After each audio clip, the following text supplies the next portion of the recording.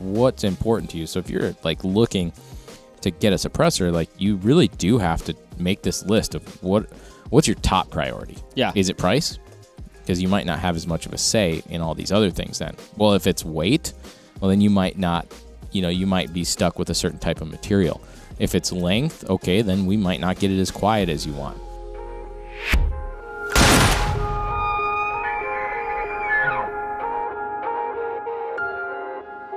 All right, everybody, we've got a good one here. If you've listened to our podcast for a while now, at some point in time in the past, we had the guys across the table on with Mark and myself. We have Adam Maxwell and Reuben Alex in here to carry on talking more and more about suppressors. So, I know we certainly convinced Mark in that episode, and actually over the course of a couple of hunts since then, especially our last our coyote series. If you missed that, go back and check it out, our Nebraska coyote series. Very interesting stuff. Mark, you've been convinced to want to get into suppressors. You've always thought suppressors are cool, never had an issue with them, but it was kind of like, there's the... Oh, do I want to wait all this time? There's a tax stamp. Do I want to, do it in a way to make sure, am I somehow going to become a criminal by owning one? But now it's really not that bad of a process. You want to get one. Yeah, and I don't have one yet. I do want to get one. I think part of it is almost like a philosophical opposition to the fact that you have to get the tax stamp and stuff like that. But I'm done boycotting it. I think I'm going to begin this journey, Jim. But you're right, man. I mean, there are so many advantages. It's probably a little late to mitigate the chronic ringing in my ears right now, but maybe we can prevent further damage, and I think suppressors can do that. I did learn that all hearing damage is cumulative, so no time like the present then to stop the bleeding. Bam. Yeah, you don't get it back. Noted. So no, I mean that is you don't. And as a kid, and you're growing, you're like, not me. Like, and then all of a sudden you're like, this isn't normal. Right. Yeah, picture a volume knob that you couldn't turn back down. Yeah, if you want to see that illustrated, go to a gun club, the Wednesday night members meeting, and listen to how many times you hear people say, what? Yeah. Huh? What? The civil discourse of a gun club board meeting. Oh, man. They're going to write about most of it based on misunderstandings. Oh, boy. The names are different, but the people are the same, no matter where you go. So, hopefully, with all that said, and if you haven't caught our last episode, which is Why Suppressed, that's the one I'm referring to, check it out. But if you've been convinced you want to do the whole suppressor thing, I think one of the fun parts about getting a suppressor, but also it can be a bit complicated, and you got to look around a bunch, and there's differing opinions all over the place, is which suppressor are you going to get? I mean, we sometimes have the fun, I'll say the joy of explaining to different people what different scopes are good for, right? Mm-hmm. So in the end, we realize that to the untrained eye, most rifle scopes all kind of look like black tubes with turrets on them, right? And there's some that are just a little bit different size and length, but otherwise they all kind of look about the same. And I will say that with suppressors, it's a very similar thing. I mean, they're all black tubes. They don't even have turrets on them. They're all just black tubes that get put on the end of a gun. Some of them are long, some of them are fatter, some of them are skinnier, shorter, whatever. And it's hard to figure out which one's best for you. Yeah, they're the people of firearms accessories. I make the joke that like rifle scopes from 10 feet away are all the same. Yeah, it's like if you're not looking through it and it looks like relatively the same, they're all the same. Right. So, and up close, suppressors are even less interesting because you don't look through them at all. It's a tube. Yeah. When I was in retail, people would always want to come in for cordial visits with their suppressors that are in jail. And I think that's conjugal visits. There you go. No, well, yeah. Anyway, I hope they wanted. They're like, pull it out of the back so I can see it. That sounds uncomfortable. I mean, isn't even. That sounds illegal. Oh, that's more illegal than not having the stamps. Oh, it's weird. Believe me. But they pick it up and they're like, well, that's it. Cool. It's still here. Do they talk to it? Like sometimes. But they are. It's a black tube on the end. And you don't appreciate it until you shoot through one, and you attach it to your gun. So you guys have a lot of suppressors that you've either shot with or that you own. I might have to move this for getting buzzing. that you own or that you've shot with, and probably of many different types. Some of them are going on carbines, some of them are going on long-range rifles, pistols, rimfires for sure. Heck, even shotguns. We've done a 10-minute talk on that with Mr. Dan. Muzzle loaders. Did you say muzzle loaders? Muzzle loaders. Oh yeah, I got one of those. And so, how are you going about? Like, I guess we first have to, probably clarify which type of firearm we're talking about. Let's just start off, for example, with your classic bolt-action rifle. Yep. How are you sifting through all the different kinds of suppressors that are available? All of them can be claiming different decibel levels. So there's different calibers that they're designed for, rated for. There's full auto ones. I don't need that because it's just going in a bolt gun, right? There's three big categories that you can chop all the products down into first. That helps. One is rimfire. Okay. They're their own thing. Pistol, they're their own thing. Right. And centerfire high pressure rifle. Okay. They're their own thing. And there's some crossover. There is some crossover. Can be crossover, right? Right. Yeah, but like generally speaking, that's like they've taken one kind and kind of adapted it to do other stuff. But like that's the three categories that you can kind of slice and dice right down the bat. So if you're talking about bolt action rifles, I assuming centerfire rifles. Sure, yeah. So we're talking about rifle cans. Yeah. And then you go down into attachment method, decibel rating, construction, size, weight, things like that.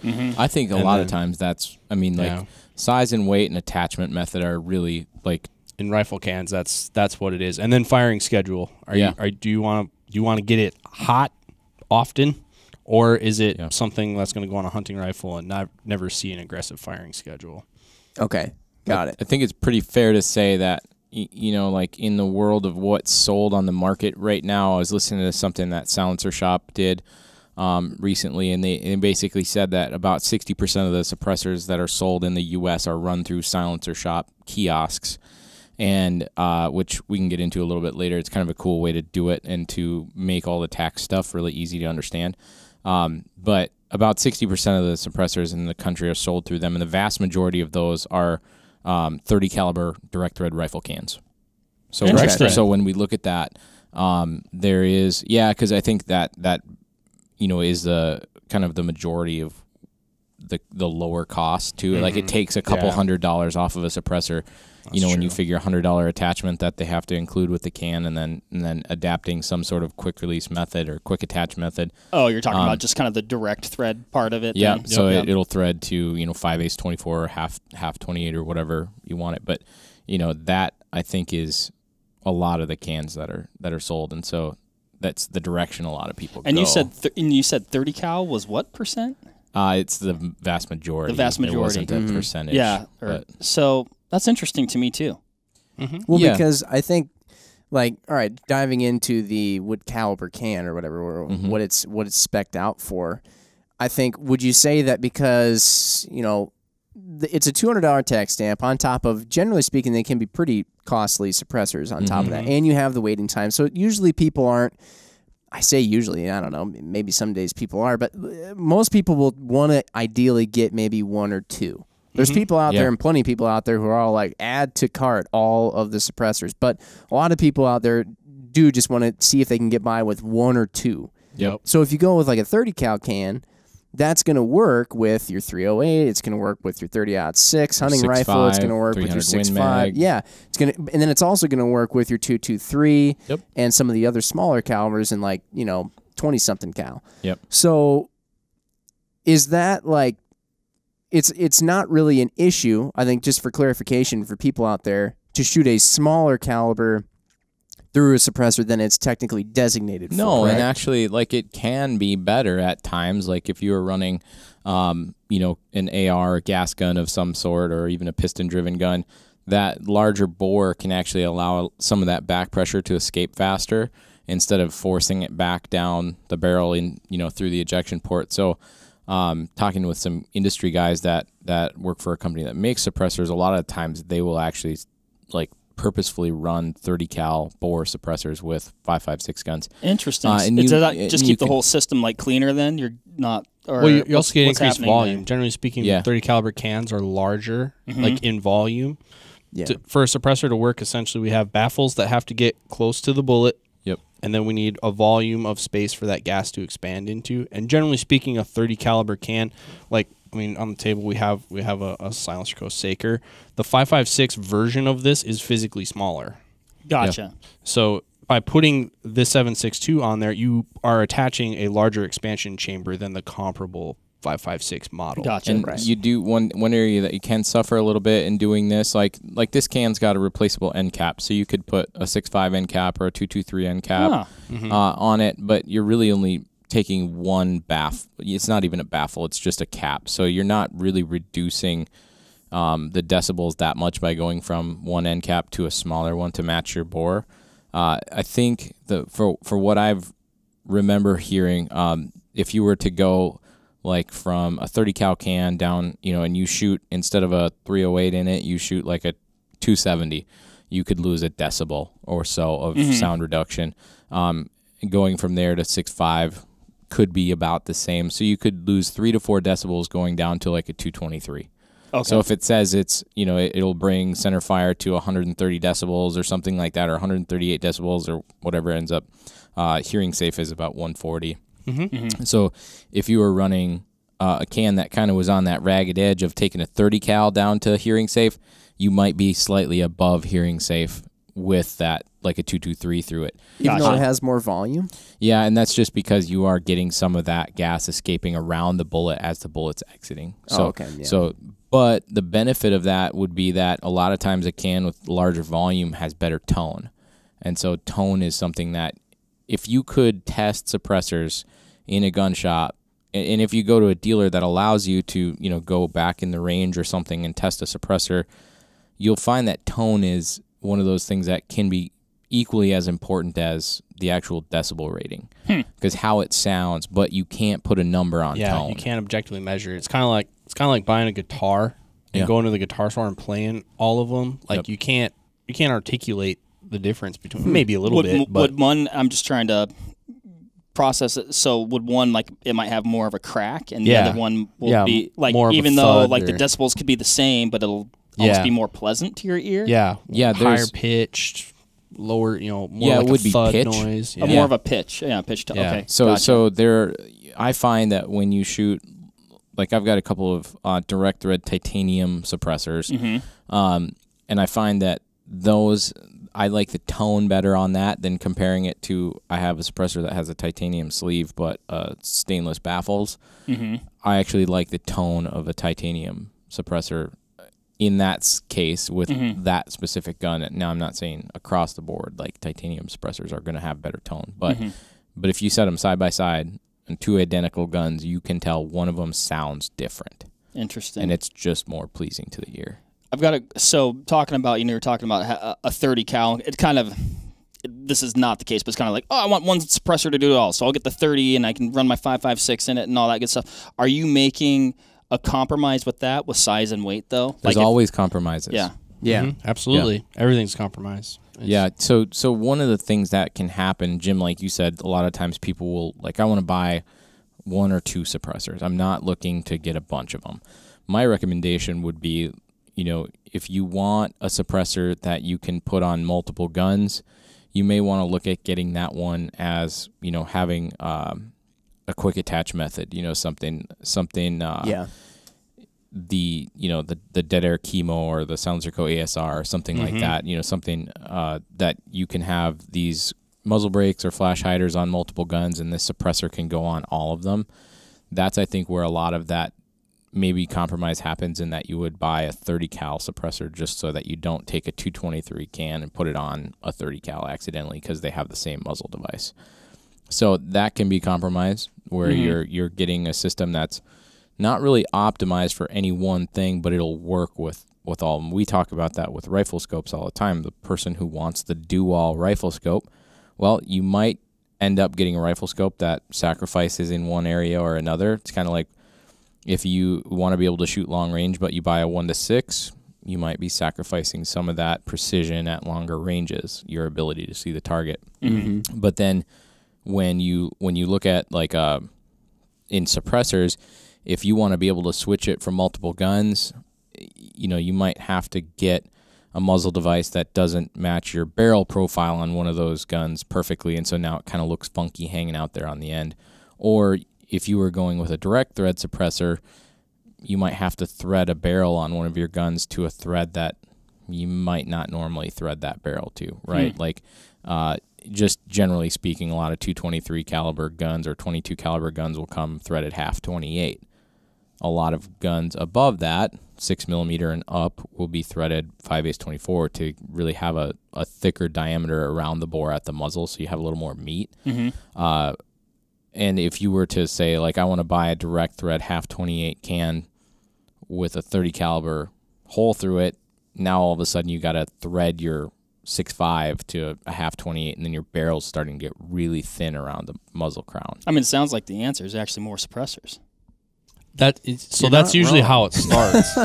And I could even use myself an example. The first one I put a stamp on was one of those cans that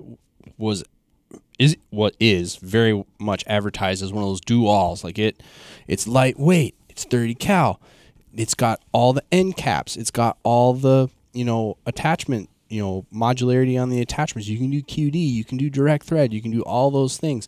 And I shot that one just long enough to figure out which of those compromises were important to me. Yeah. And then I was like, you know what?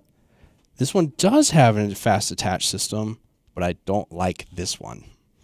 Right. Or it is pretty lightweight, but it's not quite light enough.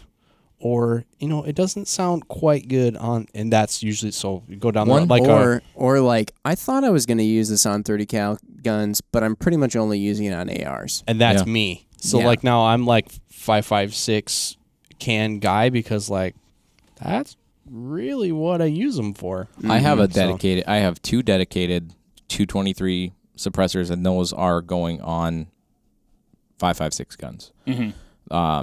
They have muzzle devices that if I were to put that can on the same quick attach, the muzzle devices are designed so that company's 30 cal can won't accept this 223 suppressor.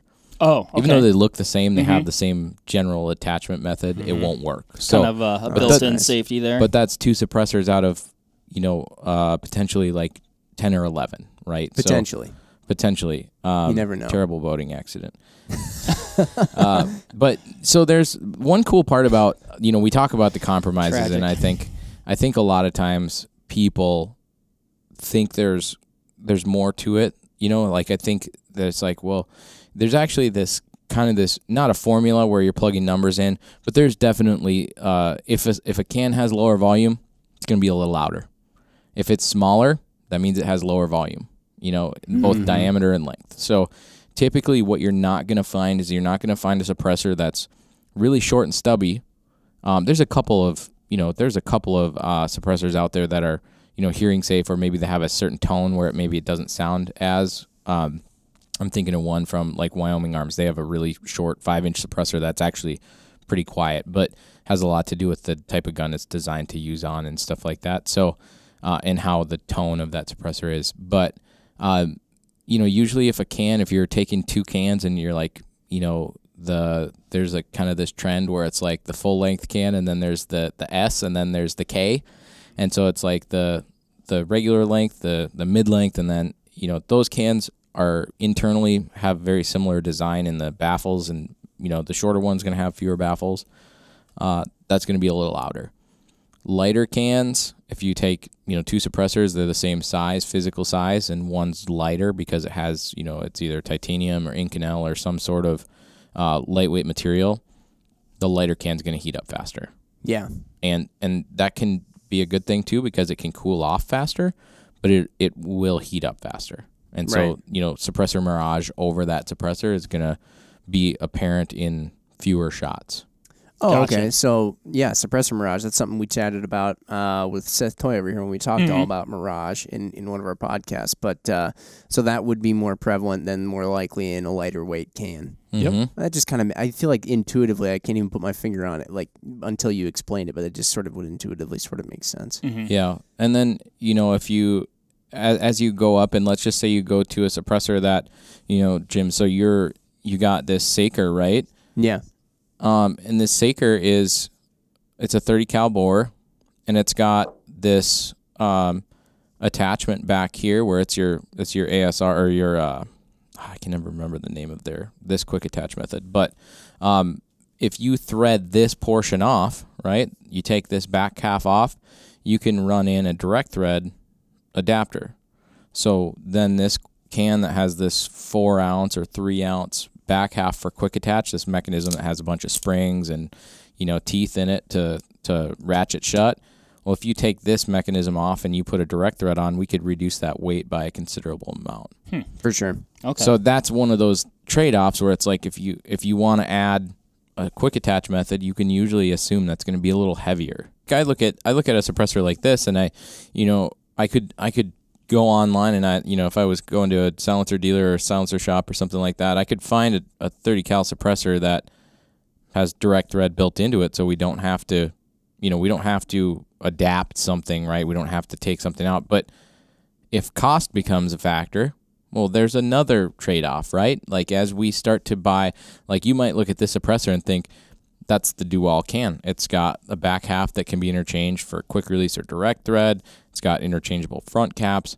Well, this suppressor may be $300 to $400 more than a suppressor that doesn't have that. So there's trade-offs, and it's not always going to be in performance. It might be in just adding cost to the suppressor. I think of a rifle scope like the LHT 3 to 15. It's like one of my favorite rifle scopes because it has such a wide magnification range. It's got locking turret system, all these things. But you start to bump up the cost as you get to that, right? So there's always these trade-offs, whether it be a performance, whether it be materials that it's made with.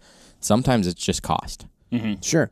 Yeah, to get the best thing that you really always dreamt of, you might just have to pay for it. Yeah, if you think of, again, and with rifle scopes, it's like look at like the 4.5 to 27 Gen 2 or Gen 3, 1 to 10. Those are all going to be optics that are very capable. They have a wider magnification range or more capabilities, but they also cost more. Yeah. Well, and then you can look at that too and go, well, what am I using it for? It's like, yeah, that's maybe the best cream of the crop, features out the yin yang, right? But if you're not going to be using those features, get the other one. Right. Yeah. Now, I think, Ruby, you or Adam mentioned this before. So, in talking about tone and just seeing how a suppressor performs on your gun, because I think that is something that is really nice to be able to do if you can. Did you say some dealerships will even let you try different suppressors? Oh, I know. Yeah.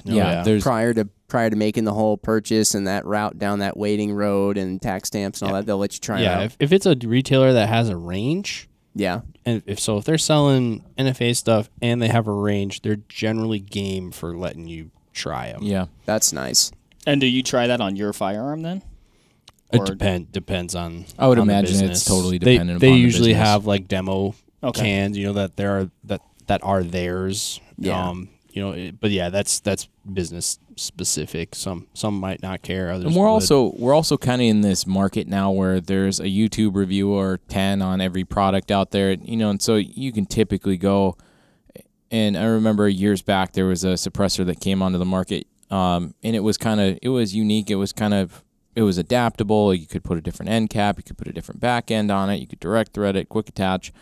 And it seemed like in social media, in reviews, and ads from suppressor dealers, like this was the only suppressor you saw, and it was very, very popular for a lot of reasons. In that it had a lot of features, it was at a good price, and if you're starting to think to yourself like, wow, I've seen that XYZ suppressor all over the place, and guys are posting it, with pictures of hunting, and I've seen guys shoot matches with it, or sniper comps or whatever. There's a good chance that suppressor is all over the place because it has a good reputation. I mean, this is something where it's not like if you don't like it, you sell it, because you can't really do that. So if you see people that are really happy with a suppressor and they're talking about it, it's a buy once, you're stuck with it forever type of product. So there's a good chance that there's a reason why people say good things about something. Yeah. If you can do it in person, it's always better, though. It's kind of like anything that revolves around your senses, which I guess basically is sort of everything that we end up buying ultimately. But you can never really tell if you try and watch it online. And I'm thinking of, you see somebody shoot with a suppressor online or on Instagram or whatever, you watch a video of it, and you're like, oh, that seemed pretty quiet, because you're watching it on your phone, which is playing it at hearing safe volumes regardless of what you're watching. Yeah. And none of these gunshots are loud. Why do we even need suppressors? Exactly. And it reminds me of like people who buy exhausts for their cars based on all the YouTube videos they watched, and then they get it, and it never sounds anything like what it does in the YouTube video. Like, they never quite do it justice. So if you can do it in person, I feel like that'd be pretty clutch. I was I guess more so just saying, like, if you see someone and you see something repeatedly, like all the time, there's a good chance that it's probably a good product. Like, it's unlike pretty much any other consumer product. In that, like, a company can't just send it to an influencer and they're going to be like, oh yeah, they're going to do their thing with it and they're going to send it back. No, like, if you see a suppressor review, that person either bought it or they're associated with somebody they're an employee of a company, or they're an owns employee it. of a company. So I don't know. I would say that getting hands-on time with it is obviously the best thing that you can do, but you can also, you know, get a lot of information about a suppressor by simply looking at it, by, you know, evaluating. Okay, like, I've shot, you know, this 30 cal suppressor that was 9 inches long and, you know, 1.5 inch diameter, and it sounded kind of like this, and this is made of the same materials.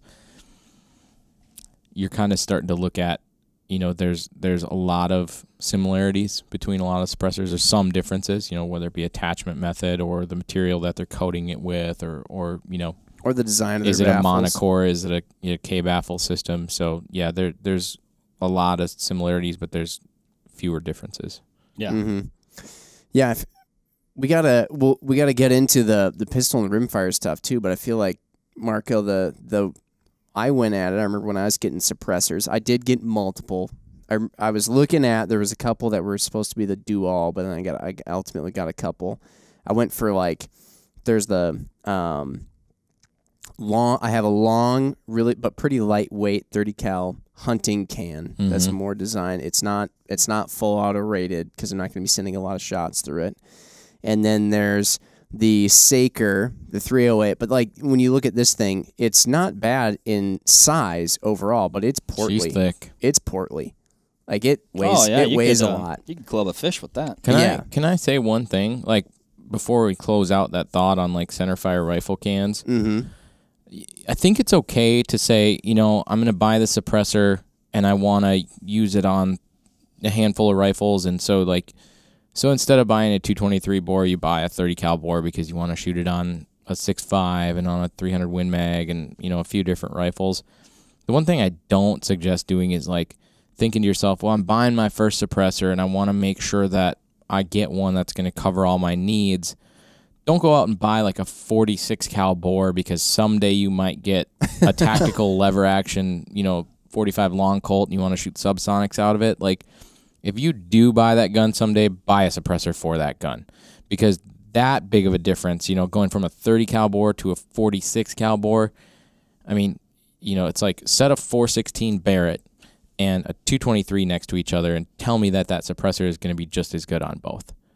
I mean, you can see by the physical size differences in the rounds that it's not the same forces that are happening through as that goes through that suppressor. So just sounds like it's going to be impractical. Yeah, and I think more often than not, when people try and, like, buy a one-size-fits-all product, you end up using it for the thing that you thought you were going to use it for most often, and you really don't. You know, you would never buy something for the 10%. You know, buy it for the 90%. Yeah, I mean, it's probably, you know, just another good spot to do the old 80-20, you know. And yeah, very much so. And the same thing along those lines with kind of some of the do-all cans or the very modular cans. In rifles anyway, these cans that get very hot and very, you know, there's a lot of heat cycles and things like that. They are modular to an extent, but at some point you are going to be committed to a configuration because they're going to start to seize together. So, yeah, that's right. So at some point you're going to not be able to get that adapter off the back or that adapter off the front, or if you can, it's going to take effort and a vise. That's just because of all the carbon buildup? Yeah, just carbon and heat cycles and, you know, I mean, some of it's soft metal that it's made out of, you know, so it just starts to just starts to bind together and carbon together, and so like the first can that I bought's a good example. Like, I mean, it kind of is what it is now because I can't really get it apart anymore without being violent. No, if you have to get violent, it's a hollow tube. Like, you can only get it so tight in a vise before you start to crush it. So I did a 7-year stint in the fastener world, and when I bought my first suppressor, I was like, I got this anti-seize. I'll clean it once in a while. That lasted a couple thousand rounds, So it's like, you are going to get to a point where things are going to start to seize up. You don't necessarily need to clean a suppressor more than once every. I mean, I would just say don't clean centerfire rifle suppressors unless you're shooting cast lead bullets. And even some of them, like, you can't take them apart enough to do that because they either have a sealed end cap or a sealed back half or something like that. So even if you want to clean a suppressor, sometimes you really can't. So I would almost say, like, don't plan to clean your centerfire suppressor. One industry guy that works at a suppressor company one time told me, like, if you really, really want to do it, like, take a couple of 30-round mags and heat it up. Like, run them through the gun as fast as you can, heat it up, and, a lot of that stuff will burn out. I was going to say, you're burning that stuff off. Who's doing that? Today's ammo prices, right? Like, that's pretty costly. Yeah. Yeah, so they effectively almost self-maintain. It's very much like an oven. I mean, especially on the rifle cans, they get hot enough that they take care of themselves. Yeah. And rimfire cans are a totally different animal, right? Yep. Because we're most of the time shooting rimfire ammo that's not plated or jacketed. It's sometimes coated, so it can be a wax coating, or it can be, you could be shooting like a copper plated bullet where it's, it's a very, very thin lubricating coating of copper or something like that, but a lot of times it's just a cast bullet. It's just a non-coated lead bullet. Yeah. Might have wax or something, but that's depositing lead now every time it goes through your suppressor, and the exhaust, the gases are dirtier too. So that's coating and caking the inside of your suppressor. So those wind up needing to be maintained. And that's a tricky thing too, because you can go and you can do, like, put in a sonic cleaner and run it for a while, as long as the your sleeve or your outside jacket can handle the substances that are in a sonic cleaner. But there's also, chemical ways that you can do a mixture of, this and this, but then you're left with lead acetate, which you can't pour that down your drain. You can't pour it in your yard. It has to go to hazardous material dump, like your county dump or your township dump or something like that. It's such a pain dealing with all that stuff. Yeah, and then that actually soaks into your skin too. So it's actually a really, really nasty process for you to even do. So, I tell people, like, get a screwdriver and get that stuff out of there, because if it's not in a gaseous or liquid form, it's going to be a lot less damaging. And put some rubber gloves on and scrape it off. And you're not going to damage it too ish? Maybe not. It's the risk you run. So those are just a little bit trickier, huh? The rimfire suppressors. What really sells rimfire suppressors is how do they come apart and how do you clean them? Yeah. Okay. And, like, and when if you people shoot have it too that much, how easy is it to get apart after I ran it a couple thousand rounds? When people spread them out on the counter, like, that's one of the main conversations is, how does it come apart? Yeah. Is it a stack of things that go together in a sleeve? Is it a monocore that comes out? What's it made out of? Since we kind of jumped into this rimfire cans, do you want to kind of go through that too? Yeah, why not? I might circle back, because maybe I have just more general suppressor questions, but it's definitely more on the rifle side. Why not? Man, this is where, talking about rimfire suppressors, though, this is where I wish that there wasn't, like, all these waiting times and tax stamps and crap. They almost just seem like they should be disposable. They really should. I actually, there's always this thing that you hear when you talk about suppressors with your uncles and your cousins and the group of people at the gun club. It's like, oh yeah, well, in Europe they're just $10 and you buy them at, like, I don't know that they're that cheap, but there are in America, and I will say this, like, I know this to be true, in America, suppressors are typically overbuilt. They're very much built to endure a lifetime of use, because this tax stamp is with you forever, right? So even if you want it, the only way to get rid of it is to bring it to the ATF and here you go. I don't want this anymore. You can't sell it. You can't transfer it to a dealer. So here, suppressors are built to last. There are other countries where a suppressor might be, the gun might take you 6 months or a year to get it, but the suppressor's like, yeah, go down to your local hardware Hank and get a suppressor. And I have heard from people that I know in those countries that a suppressor, where here we might spend $800 on a titanium core 30 caliber direct thread suppressor, that might be a $250 or $300 suppressor. But when it's done, and you get a new one. I can't say which I prefer. I think I know. You kind of wish no, I do know, but I don't like it. Yeah, I kind of wish that. Well, especially you, Mark. You like really nice stuff. I mean, I wish there was no tax stamp for any of them, right? Like, I wish there was no waiting period for any. It would be nice if you could just say, oh, I want to buy a cheaper suppressor because I'm only going to use it on my, I mean, for me, $300 deer rifle once a year. I don't want to get. I flew into my hunt this time. I'm just going to go by the hardware store and get a suppressor, and I don't need the most expensive one. Yeah, I'll just grab a cheap one. So what you can do is, like, nice. I guess the tax stamp, right, is that thing that right now it's our reality that it's here. We have to deal with it. That's part of the process. There are lower cost suppressors. I was looking at Wit Machine, and I want to say under $400 you can buy a little 4-inch 30 caliber suppressor. You still have to pay the tax stamp, right? So now it's a $600 suppressor, but I think it's under $400, and that's probably not. I don't know. I haven't used it, but to my knowledge, I would imagine there's less material, maybe less machining or less something with it that makes it that cost.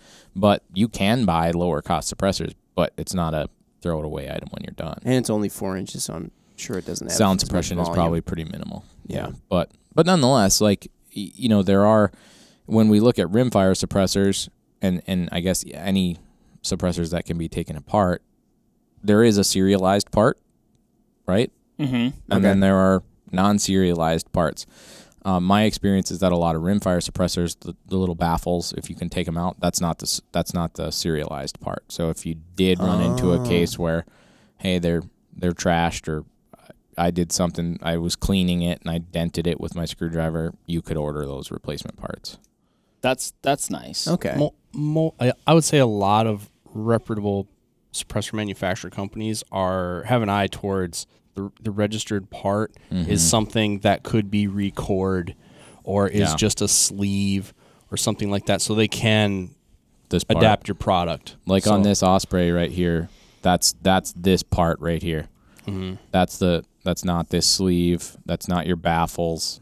That's this rear half. That's actually, you can tell it's the more rigid part of the construction. It's not, the part not that'll like our scopes stand the test of time. Mm-hmm. Yeah. Like on our scopes, as long as the tube is okay, I mean, our techs can pretty much fix anything else in that scope. Yeah. As long as the tube's okay. But if they get it in and the tube's bent, they're like, well, that's kind of goose is cooked on that mine one. it for good parts and put them in a new tube. Is there something about, still speaking on rimfire cans, is there something about them otherwise that's different than a centerfire can? Like like the internal baffle material and structure? Yeah, material and construction. Some of them are rated for higher calibers, so some of them are really chasing lightweight, on 22 long rifle specifically. Some are pretty much 22 long rifle cans, but they're rated for the pressures of 17 HMR and what's the trend right now? The trend right now is get rimfire cans that are 5.7 by 2.8 rated. Yeah, that one. 4.6 by 30. The HK MP7 cartridge. Who has one of those? I don't know, but that's he's out there and he wants a can for it. But that's like our buddies at Amtac Suppressors a few years. Do you remember that commercial they did where it was like they got a question where someone was like, is your 22 suppressor full auto rated? And they threaded it onto an AR and shot it, and like 5 rounds into the full auto burst, it just popped. And they looked at the camera and they're like, nope. So, but I think with rimfire suppressors, my experience with them is, typically you're going to find them, they're modular, they can be taken apart. So, there's a trend right now where you can get a suppressor that has additional baffles, so you can get more volume or something like you that. Can make them longer, shorter. Yeah, like the erector set, like you can just keep threading on baffles that Q suppressor. Like sunshades. Yeah, there you go. Too soon, Mark. But the other thing is, you notice a lot of coatings. So there's kind of some new coatings that are being used on the baffles that, you know, I would imagine they're using so that lead and the deposited exhaust doesn't stick to them as well, or so that you might be able to clean them easier. Sure. But yeah, I mean, you're going to see more aluminum used in rimfire suppressors, typically because it's lighter, it's, you know, less cost, easier to machine, stuff like that. So you do see a lot less steel. Maybe the nut that threads onto the barrel, but, you know, the sleeve or the baffles, a lot of aluminum, a lot of titanium, some Inconel. But more often than not, you'd see these rimfire suppressors, like the standard is kind of like 3.5 to 4.5 inches, about an inch or so in diameter, and made of a lightweight material, where these cans are, you know, 3 to 5 ounces, something like that. Okay. Yeah. I feel like with a rimfire suppressor too, the stakes aren't as high. Yeah. Because you're suppressing something that's like, especially if you're just shooting 22 long rifle. I mean, you're shooting something that's pretty borderline hearing safe to begin with, and then if you stick something on the end of it, you know, as long as, like you said, that's probably why most people are concerned with, you know, well, how do I clean it? You know, more of the down and dirty maintenance type stuff, because you're like, I'm sure it's going to make this thing hearing safe. Your decibel rating on a rimfire can, it doesn't have a lot of work to do, so that's why the volume is smaller. But also, I mean, they make you giggle when, like, that's how loud it is, especially on a bolt action or something where you can keep the action closed.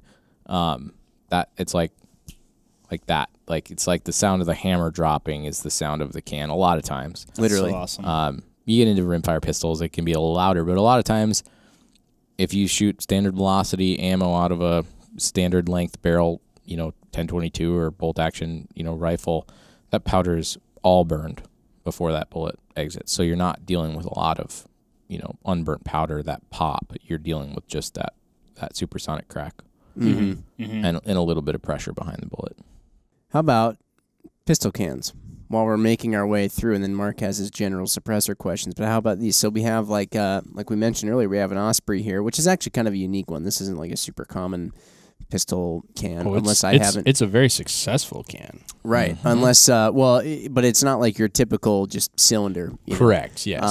So it's a super cool one that I actually got a while back. I see what I was saying a while back is I was saying my approach to it was to get like one can for each use. I wasn't actually even seeing guns so much as, like, I knew I wanted a hunting can, a can that could go on ARs, a kind of do-it-all can just in case to mop up the rest, and then a rimfire can and a pistol can. And I was like, if I have those, what do I make that 5?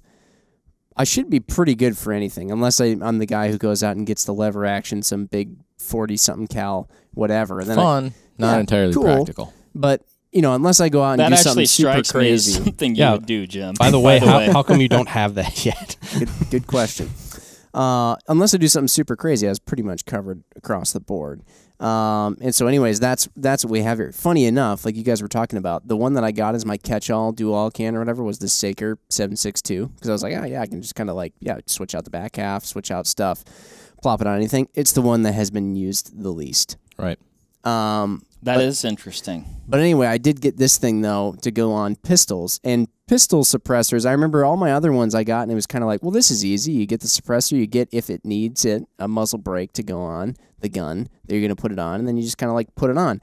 Pistol suppressors were a little weird. This one took me a little bit of like asking people questions and trying to make sure that I was getting the right parts to actually make it work with my pistol. Most of it had to come down to, I didn't realize you don't just direct thread it on and go necessarily out of the box. Like there's little things like this booster, or what did you call it earlier, Rube?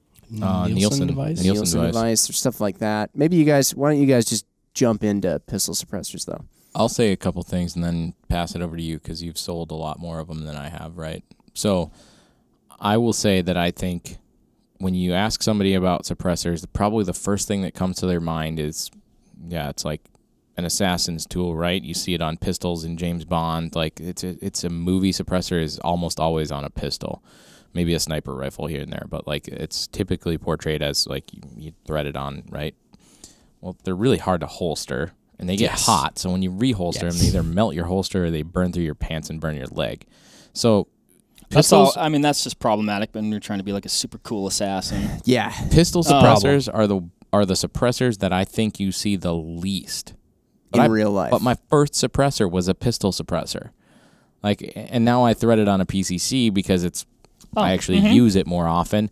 But like you mentioned, I mean, you have to have in some applications, not all of them, but on like a falling block, like on a Glock, where the barrel unlocks and drops down to come out of battery to start your kind of your ejection and your slide cycling process. Well, that Nielsen's device or that booster is like a spring piston inside, so that when that barrel does unlock, this will actually pull out a little bit to follow the barrel because that barrel is pulling back. So it doesn't put as much up stress or down stress on the barrel when the barrel unlocks and then locks.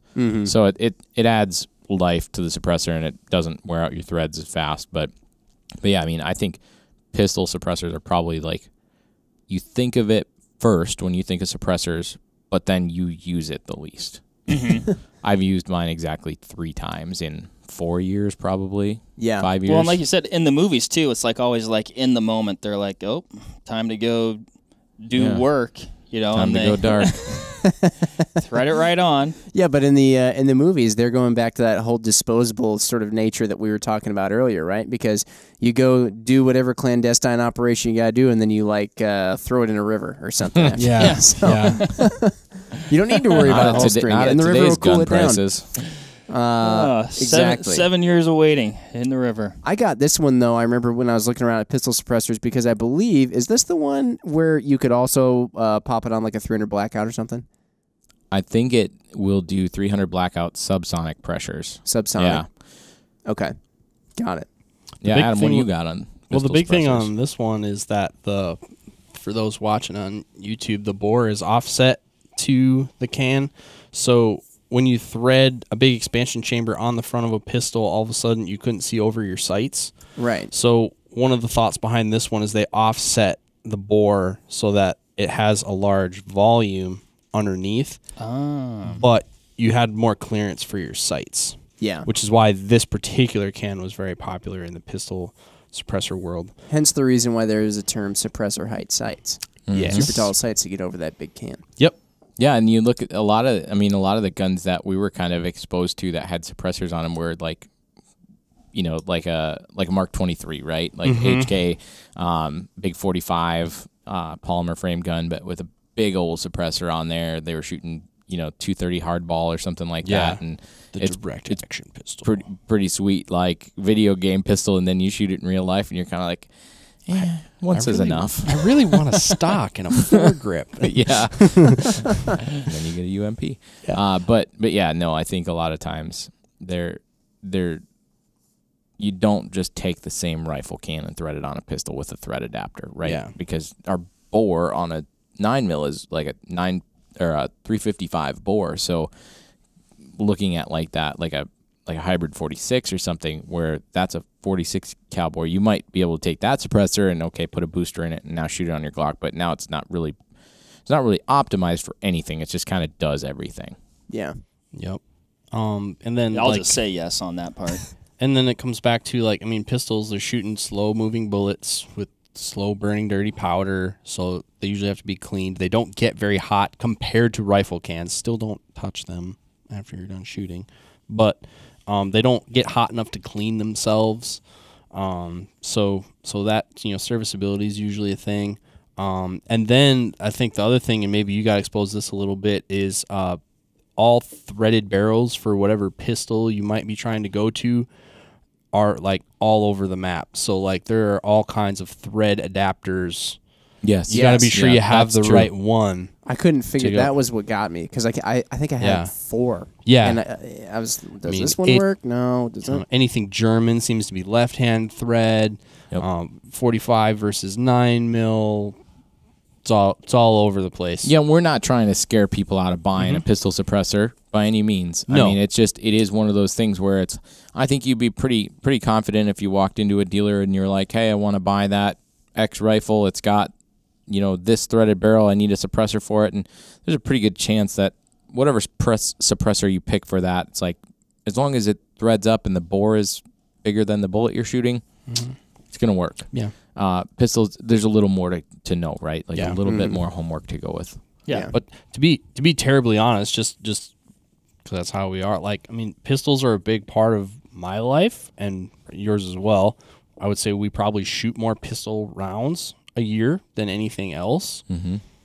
Don't have one of these. I haven't shot a suppressor on my pistol in at least 3 years. Yep. No boating accidents or anything. Just don't have one. Yeah. You know, because I mean, it's not very I mean, you can't use it for daily carry. You know, concealed carry needs not apply.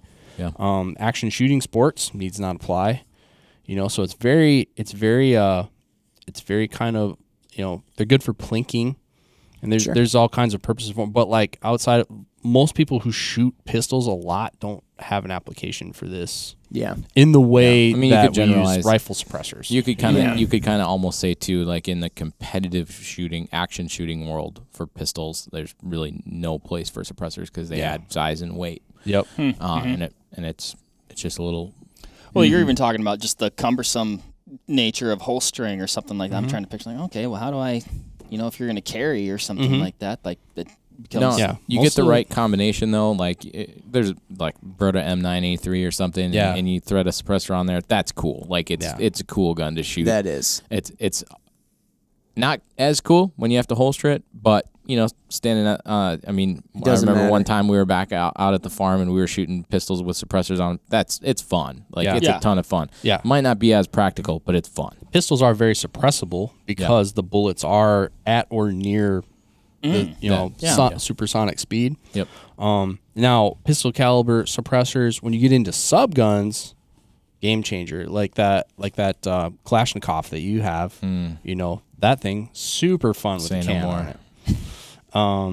Yeah, that is a good MP5, perfect example. And then you don't have to worry. quintessential- Then you don't have to worry about the boosters and all that stuff. You that's- can just Nope. get whatever adapters just thread necessary that bad boy directly on on there. Not a reciprocating barrel of any type. Like the barrel's fixed, so you're not worried about that can being jolted up or jolted down or back. Like that Nielsen device isn't needed. Yeah. So Yeah. the other thing, that Nielsen device is probably anywhere from 1 to 3 ounces, so you're adding weight too, and you can take that off.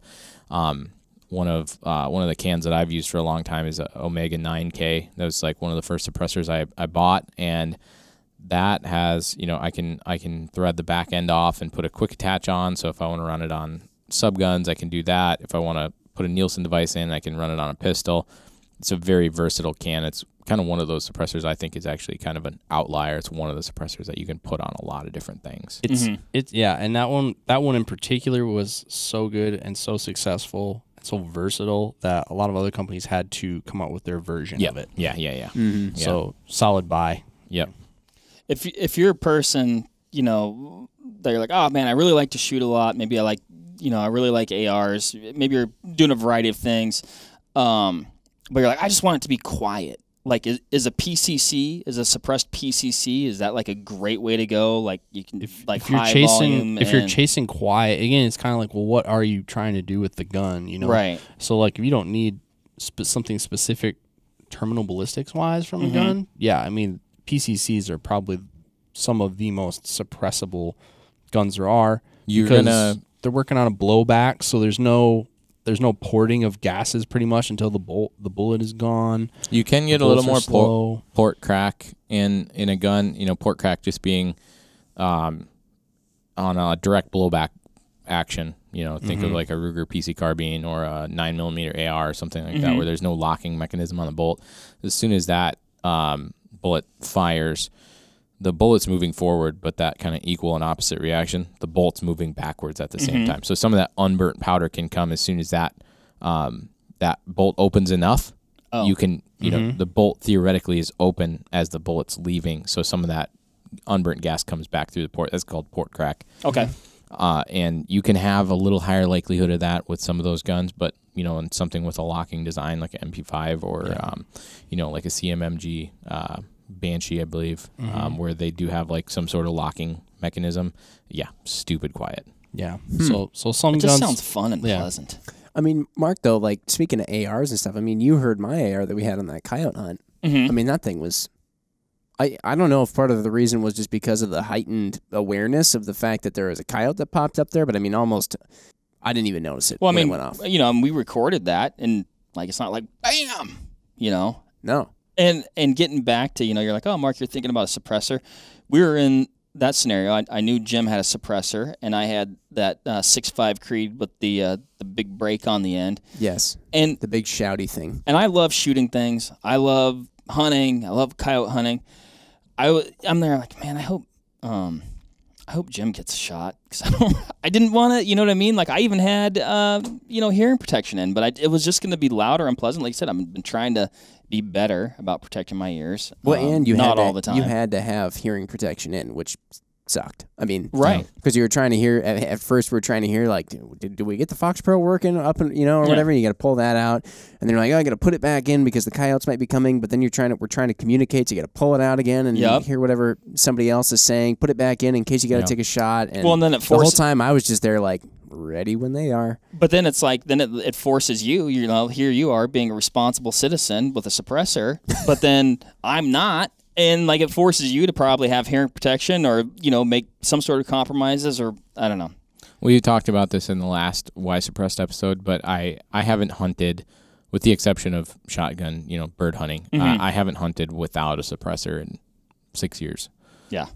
Likewise. And like I won't go back. Like, unless there's some law that says I can't have it in a certain state to hunt with, I won't not have one. And I think you know, a few years ago I kind of bit on that suppressed muzzleloader thing, right? And so like even went as far as like, yeah, I'm gonna get a suppressed muzzleloader because that actually didn't require a tax stamp. That was a moderator, right? So it's threaded on a gun. It's threaded on a muzzleloader that wasn't classified by the ATF as a firearm, so it's not a firearm accessory. So that was just part of the gun, and while I haven't hunted with it as much, it's like that was kind of part of like my mental like dedication to suppressed hunting, was that I'm hunting, like I'm hunting suppressed. It's so much nicer. Not to get it, you know, I could beat this dead horse all day, but like just from like a practicality standpoint, I feel like it's somebody like saying like, oh, you want hearing protection? Well, that's going to be a problem. That could be dangerous. And I actually, you know, what's funny is this is a stat that I heard the other day too. The average 223 AR with a 16-inch barrel and a suppressor, the sound of the gun is actually a little bit. It's like 1 decibel above a jackhammer. So like with a typical 223 suppressor, with a suppressor, it's still as loud as a jackhammer. So there's probably OSHA laws that say you have to wear hearing protection when you're using a jackhammer. Yeah, so you get fined if you don't use it there, and you get fined if you use it illegally. Maybe that's our answer. Somehow we should petition OSHA into saying that suppressors are mandatory. I think the Hearing Protection Act that was kind of pushed a few years ago, that, you know, that was the main reasoning, was that like Americans deserve the right to protect their hearing. Yeah, for sure. Mark, getting back to like which suppressor to pick though, what else is there in your mind as a suppressor shopper? What are you looking at? Obviously, there's all these different kinds, like we said before. I mean, essentially what it boils down to is a lot of what do you want to use it for, and then in that case, then would that require a maximum suppression, or would it require super light and handy and small, or I mean, what? Where are you at? For me, you know, maybe the best of both worlds, right? But as much as that exists, but you know, and you brought up earlier, Jim, like, you know, 1 or 2. Like, I think I could realistically get by with 2. I think I'd want a 30 cal, and I'd want 1 for my 5.56, and that's going to cover the guns. Mark has now. Theoretically, you know, I mean.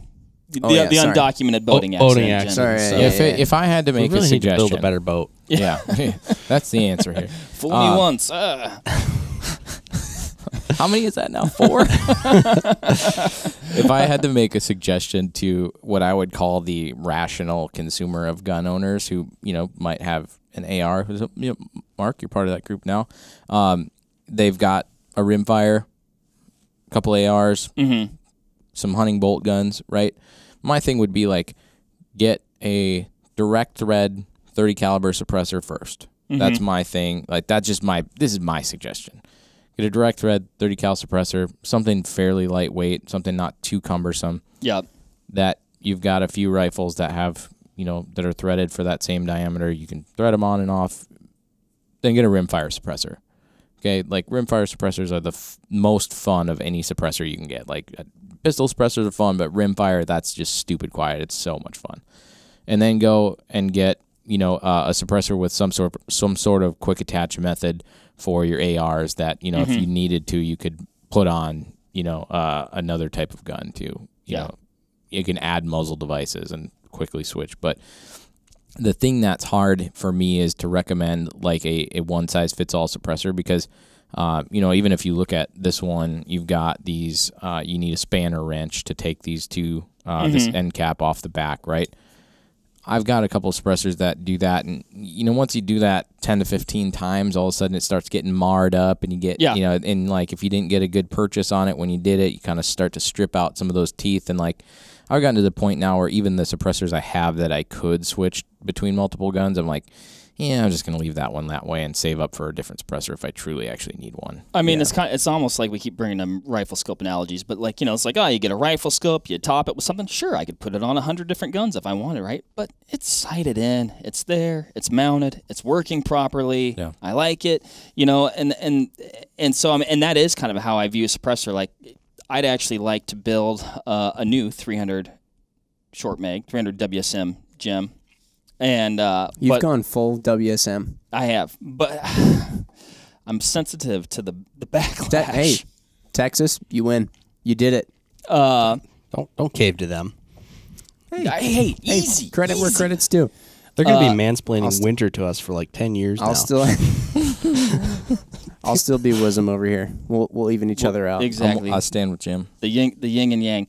But I actually kind of want to build a gun for that, probably a little bit shorter barrel to accommodate the fact that I'm going to be, essentially lengthening the firearm with the suppressor. And I put a premium on weight. I want to keep it as lightweight as possible and quiet. Like you said, I don't care about full auto. I don't care about like some wild, rating, a decibel rating. Like, so I want a lighter weight suppressor and I want it to be quiet. And that actually is a question that I had because I was actually talking to somebody about suppressors the other day. And I was like, what about this one? What about this one? And they're like, well, that's a good one. But those guys actually don't place a precedence on, or as much a precedence maybe compared to some other ones, on the sound suppression. And like in my head, I was like, what? I thought that's like the main thing that these were for. So I guess that's my question. Like, they're not chasing decibels is probably what he meant. They're not chasing decibels, yeah. But like, frankly, I think or maybe I don't, but I feel like I want the one that's chasing decibels. Because like, particularly for like a first round pop, you hear about first round pop. We've talked about that before. Well, hopefully I'm only firing one shot in this scenario. So I actually care about the one that's going to be the most quiet on the first round. Here's something to keep in mind if you're concerned about first round pop, and this is kind of actually a little bit more of a universal suppressor kind of, I don't know what I would say. It's a truth, I guess. It's an accepted fact. Typically suppressors that have like a K-baffle system or something where they have these baffles that are welded together, they'll have a lower reduced first round pop than something that's a monocore suppressor. So that's two different types of suppressors. One that has, these baffles that are inserted into a tube, or they're welded together to create a baffle stack. You've got suppressors too, like a lot of pistol suppressors, like this Osprey, I believe, would be actually like a monocore. So they're taking a piece of material, machining out. Monocore suppressors typically will have more first round pop. Gotcha. So if you are going for that sound suppression on your first round, maybe think of a typical like a baffle stack type suppressor. Gotcha. And is that's something that would be common for like a 30 cal direct thread type suppressor? Yeah. And they may have good first round pop numbers, but running a full sound protocol on them, the like signature profile. Of that signature of that can might not be good over the span of 10 shots or 20 shots, but it has a really good first round pop. And I think the other thing, maybe I'm not sure who that manufacturer was, but some of them also, when they say like, well, we're not chasing decibels, what else could they be chasing? They could be trying to hit a range of suppression, and when they're inside of that, they're looking at other characteristics. And I know some of those companies that are making cans that are targeted towards rifles like you're talking about, they want things like accuracy of the rifle or repeatability of 0 when you attach and detach the suppressor. So they're starting to look at things like that. It's like, okay, we checked the box, we got the reduction we want. Now we need a can that has less than a half a minute shift when we take it on and take it off. Yep. Or, we need a can that has, it doesn't increase or decrease, the groups of a rifle by an appreciable amount. Okay, so Things there's like that. more to suppressors than just how many decibels does it reduce Yeah, to? there could be a suppressor that, makes...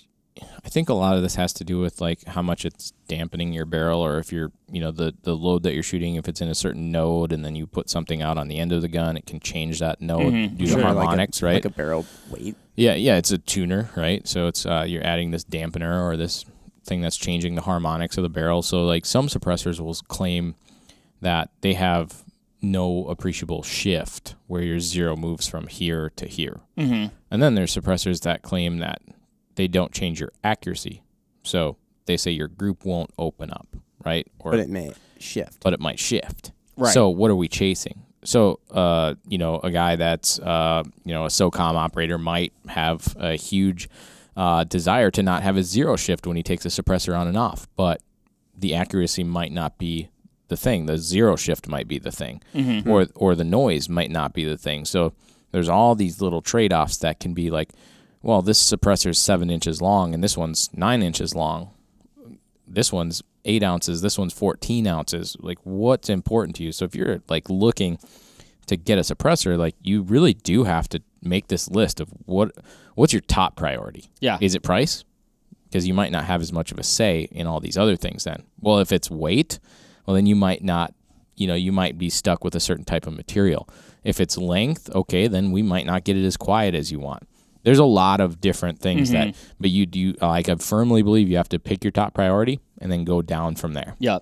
Okay. Yeah. And like, again, I feel like at least in my head, I've done that to a degree. Like, I don't really care if I take it on and off. Like, I don't, like, as far as like POI shift, like on, off, like I'm probably going to leave it on. Like, I don't see swapping it out a lot, like I'm going to sight it in. Like if I was hunting, if we're coyote hunting or I was even going to Alaska or whatever, I'm going to sight it in with the suppressor on. I'm going to put it in the case with the suppressor on, and I'm going to go hunting. There's no I can't think of any reason. I was trying to think of that too. Like, I personally wouldn't be taking it on and off a whole lot. I mean, it's not like when you check it and you fly with an airplane or whatever, when you check it. Well, like just yesterday we had a customer here, law enforcement customer. Their guns have to fit in a certain size box. Okay. So they have to take their suppressor off every time they put it in their car.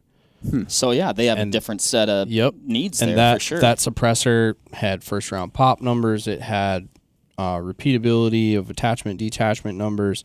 It had it's full auto rated, and it's all those things.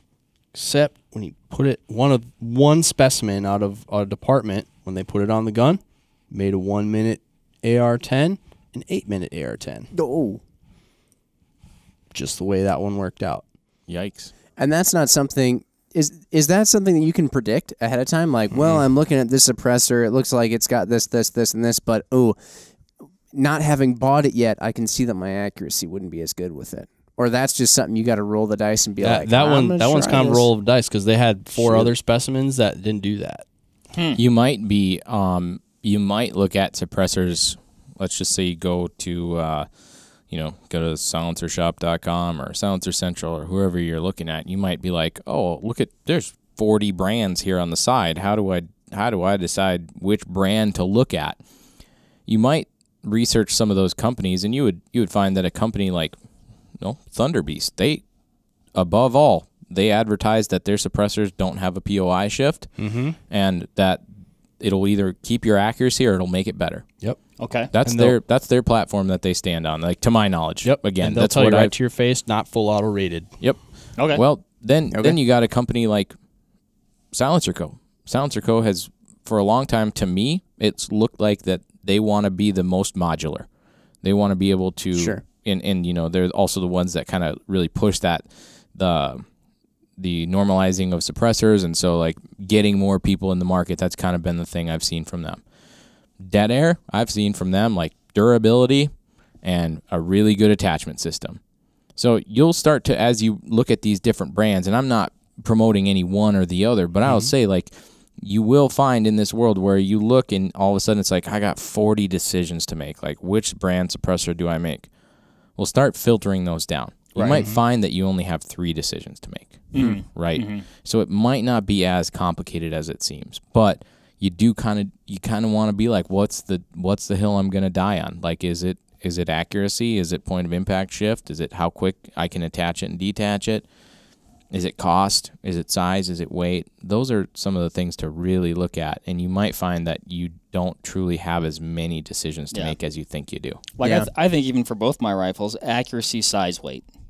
Those are my 3 considerations. Well, and sound suppression. And sound suppression. But I feel like that, I mean, no, it's not a given when it comes to suppressors, because you do get some of those ones that are like those ultra mega short guys that go on the end of 5.56 ARs and probably still don't even make them hearing safe, but they at least cover up some blast. I'm sure. Well, it's targeted at an application. Right. So, but what I'm getting at is that I was going to say, well, you're getting a suppressor, so I'm sure at the very least it'll make it hearing safe. It's not necessarily guaranteed, I suppose. But, I mean, at least it's going to make it better than it was. Yeah. Adam and I play a lot with the K-sized suppressors. Like, that's kind of like the thing we've been, I don't know, it seems like at least maybe the thing we've been getting into as we continue to have our roles here at Vortex, like whether we be doing a demo for a law enforcement group or we're here with a customer. A lot of times we find ourselves messing around with these like little shorty suppressors. And what do you like about those? Well, I think that you would look at that, and if you compared that to a full size suppressor, you'd be like, well, that sucks. Like, that's louder. It's heavy, right?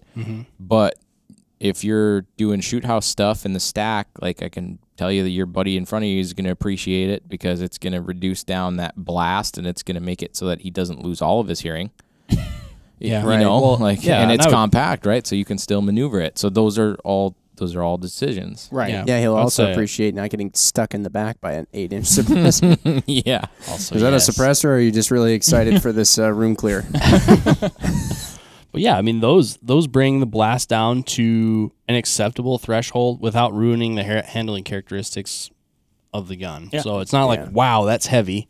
And, but at the same time, and then, they're full auto rated and all that stuff. So they can heat up and they can stay heated up for a while. Cause like we're not doing machine gun shoots, but if you go to a range day at like a Trigger Con or something like that, where a gun pretty much gets shot 10 rounds, 5 to 10 rounds every 2 to 10 minutes, like that can's going to be hot all day. So you start to need full auto rated on stuff. I heard like a statistic that like on an AR, typically every round can increase the temperature of the suppressor 10 to 15 degrees. So if you start out at ambient temperature, 70 degrees in the summer, 80 degrees in the summer, by one magazine in, that thing's 350, 400 degrees, right? So they get hot. And so that's what Adam's kind of getting to, is that like those shorter cans, there's less material there. They might heat up a little faster, but they cool down faster. And there's also not as much material deflection because as they heat up, they can start to stress relieve, right? Okay. Fun fact for folks at home: K stands for Kurz, which is German, not compact. Yeah, a lot of German influence or homage to German designs in the suppressor world. So that's where the K comes from. It's used by tons of companies, but generally K stands for the short one. Comes from. Noted. Fun fact. If you get a really big, fat suppressor, do they call it F for Fram? Homage to the oil, I couldn't say filter. for certain. There is an oil filter adapter that you can buy.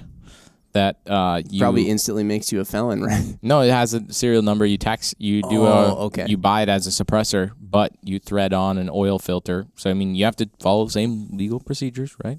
Or following the rules. But you thread on an oil filter, and that's your disposable little suppressor. You do have to shoot the first hole through it, so your first round accuracy isn't real great from what I've heard. But that a little unpredictable. There's your Fram reference. There you go. What do you guys recommend Mark look at? Accuracy, size, weight, and sound and first round pop. Reuben dropped this brand already, but Thunder Beast, you're a quintessential Thunder Beast customer for what they're making. And then what's those other ones you have on the Experience? Oh, the real lightweight ones? Yeah. We have some Stinger Works cans. Yeah, those are cool too. Those are neat. Those are like 9-10 ounces. Lightweight Dave likes that one. Oh, big fan. Those are the titanium ones, right? Yep, the titanium. I was just going to ask, And titanium, they that have sounds a- my speed. They have a titanium blast chamber where your initial blast happens, but then they actually have aluminum baffles and aluminum sleeve. I've played a lot with the Wyoming arms. They're really small. They're 4 to 5 inches long, but those are, that thing at 4 ounces is, it makes that shot, especially out in the open prairie. It makes that first round on a hunt or something very, very manageable. I mean, you will not, to my knowledge, you won't see significant issues with hearing. And then I guess I've looked at it's not small and lightweight, but I've used a Dead Air Sandman TI as my main hunting suppressor for a long time, and it's quiet. It's not lightweight, but it's quiet. It's so nice. He bought it twice. There you go. No. That's true. I've heard you mention that one numerous times. Dude, it's just, I've got tens of thousands of rounds through it. I've threaded it on a ton of different guns, and it's never let me down. He's being modest. He's a big fan of the Sandman ties. Simple. All right. Now, if the person isn't Mark and they're a general enthusiast who does a little bit of everything, maybe they don't get necessarily one, but they have the budget to get like 2 or 3. What would they get? I mean, it depends on who they are. Dude, They do literally oh my everything. gosh. Sometimes they shoot competition. Sometimes they hunt. Sometimes they plink. Well, I I think here's something to think about too. If Mostly you're, center fire. if you okay, so we'll just say this: if you're shooting ARs and you don't buy the piston ARs, OSS is a really good brand. You have to look at OSS. Those suppressors are extremely freaking durable, and while their decibel rating numbers aren't going to be the reason why people would select it from the drop-down list, their tone's really good, and they don't have very much blowback in a gas gun, right? Okay. So that the technology makes a lot of sense. Yep. We use a lot of them. Yep. I would say rimfire suppressors anywhere from, actually I think rimfire suppressors are pretty easy, but there's just a lot of options. I've messed with Dead Air. I've messed with Silencer Co. Surefire, like OSS, Liberty suppressors, like a lot of really good rimfire options on the market. I didn't mean to put you guys on the spot with like name drops. That's okay. For any suppressor friends, company friends out there, if somehow we're pretty much friends with all of them. I know. So. We don't ever not mention one, but Yeah, no, but I mean, like these are also coming from like personal experience. So right, it's not a like a Vortex endorsement of this one. This is just what I have experience with. Yeah. So based off of purchasing history and stuff like that. So I mean, yeah, if you see a lot of good reviews about it, and you see a lot of people using it, ask questions. But it's a buy once, cry once item, and so you don't typically see people, using stuff that is subpar. I'll throw one out there that I wish I would have gotten 2 of. I guess I'll say I wish I would have gotten 2 of instead of one of them and then one of these like the Saker. I wish I would have just gotten 2 harvesters from Silencer Co. Yeah, like the 30 cal harvester. It's a pretty sweet can it's a great can. because it's semi-auto rated, if I'm not mistaken. You can shoot it on a semi-auto, and it's a 30 cal can. I put it on all my hunting guns because it's not terribly heavy. But then in should you need it, you could put it on like a 308 AR-10 or something like that. Now it's lighter weight, so I'm sure that it probably would heat up quicker and maybe give you some more like mirage off the suppressor and stuff in your scope. Yeah. But I don't personally, this isn't my personal experience, but like there's some suppressors out there too that are incorporating like a more of a I wouldn't call it a quick attach mount, but I definitely wouldn't call it a direct thread. Mounts that have taper, taper lock. It's an Acme thread to a taper shoulder. Yeah, and so you'll see some suppressors out there that are, either threaded for that, they come with it, or they can be adapted to like a taper lock. So it's not necessarily a direct thread. It's not a quick attach, but it's somewhere in the middle where you you hand thread it on, but it's only a certain amount of threads. You're not sitting there spinning it on all day. So there's some good options on the market for that.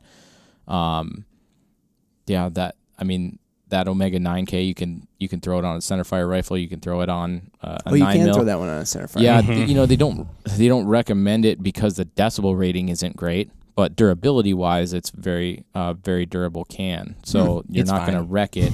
I've hunted with it. It knocks the sound down to a very manageable level.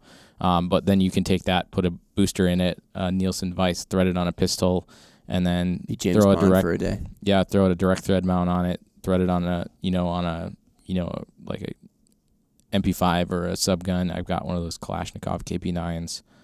You can switch it to. They're super like we said earlier. It's kind of an outlier. It's one of those cans that you can do a lot of stuff with. That's cool. And if you got an AK, you got to get a Wolverine. So AK very hard to suppress. BBS one. And if you don't have an AK, you got to get an AK. Yeah. They are very hard to suppress. Yeah, kind of like Reuben was talking before with the port pop. Well, that happens with an AK at the gas block. Yep. So you have a suppressor on the front, but all the noise comes out around the piston. But then, what does a suppressor designed for an AK do that others don't? They're a little bit. They're kind of a compromise, concentricity. but they're definitely targeted towards the threading issues of comm block manufactured stuff. Yeah, guns coming out of third world countries are comm block, like old guns that are the threading is not necessarily concentric to the bore. So they'll actually go to like it's an oversized bore diameter on the suppressor, so you have a lower likelihood of baffle strikes. Gotcha. Yeah, that's a huge thing. I'll say one thing also, if you're getting into the suppressor world, look at places like Silencer Shop and Silencer Central. There's tons of great dealers out there all across the country that sell suppressors. Some of these places too, like the Silencer Shop kiosk is really neat because, like Mark said initially, right, like that paperwork is it's daunting. Like what if I screw it up? What if I do it wrong? What you're going to do is like you basically go into, make a profile. It's going to do your photos. It's going to do all of your address and everything like that, and you buy a suppressor, and then the next time you buy a suppressor, it saves all of it. So you walk into a shop, you buy a suppressor, and it automatically sends your completed paperwork in, so you don't even have to do anything. You can DocuSign it from home, actually. That's the answer. I like that. And I think that maybe that speaks to why, like I said earlier, like it sounds like over half the suppressors bought in this country are bought via a kiosk like that. And they're all over the place. So when you're talking about pictures, what pictures? You need to do a passport. Face. You need to do a passport photo when you buy a suppressor. Can you do like a fun Snapchat filter? No. In fact, it has to literally be. You can't even smile. Mark, why don't it's in the rules. try You can't it? Let smile. us know. But wow, you can't smile. Really? Yeah, you can't smile on a passport photo. Apparently.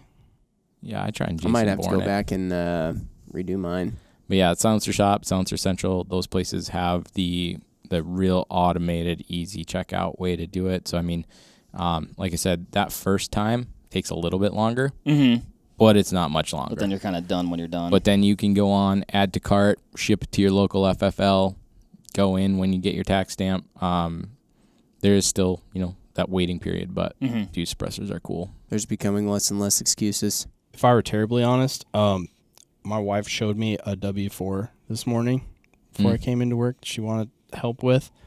I was far more intimidated by that form than I am by Form 4 for the ATF. There might be that's because the ATF familiarity difference there too. That's because Adam looks at the Form 4 or Form 1 and goes, yeah, this, and then then it gets to the ATF, they're like, yeah, it's Adam, it's fine. Yeah. Second time this month. I was like, whoa, dependence. What? I don't know. The ATF, while I will say that there can be some pain in doing that paperwork, it sounds like, from what I've heard around the industry, is that the ATF is trying to streamline things a little bit. So right now I know, like, let's just say 4 months ago you did a Form 4 for suppressor, and you do another one now. If they haven't processed your other one, they'll take your most recent one, put it, and then they process them all at once. Oh. So do one, get it in line, and then do some more later. Oh, no kidding, huh? So it's not like these, like, chunks of time, like, oh. That's interesting. That's really cool. They just put it in your pile, in your suppressor pile. Yep. And then when they're done, they're done. Get a Mark pile going, Mark. I'm going to do it. Do it. He's going to do it, everybody. Dude, cans are cool. Hopefully, Cans are cool. Make the shirt. hopefully everybody out there, But they're actually hot. you're all thinking about it now. I just got what you said there. I was trying to process it. Hopefully you're all thinking about it now, though. Getting a suppressor if you don't already have one, it's awesome. We can't stress it enough. And hopefully this has been a little bit of a help to you, too, if you're trying to figure out which one to get, like Mark here was. And, yeah. If you have questions, you do, questions about suppressors, hit us up in the comments section below if you're watching on YouTube or over on Instagram. And if not, normally I like to say stuff like, oh, let us know what kind of suppressor you've got. But I'm sure that it's probably also at the bottom of a lake. So perhaps we even need though to you address, already registered it. Yeah, we need to address the boat problem that everybody seems to be having. I don't even think I'm going to go buy one. I'm just going to go diving. Sure. The ocean floor is just littered with suppressors. Yeah, exactly. So cool. With that said, thanks everybody for listening as usual. We'll see you on the next one. Bye. Bye. Bye. There you have it, folks. Thank you very much for listening. As usual, give this video a like if you liked it, comment something below, and give us a subscribe to the Vortex Nation podcast channel. It would mean a lot to us. Also, why don't you give us a follow over on Instagram while you're at it, at Vortex Nation Podcast. We'd love to hear from you over there, and we'll keep you updated with all kinds of cool photos and videos from our adventures that we do here. Otherwise, we will see you on the next one. Thank you again. Happy hunting and shooting, everybody. Have a good one.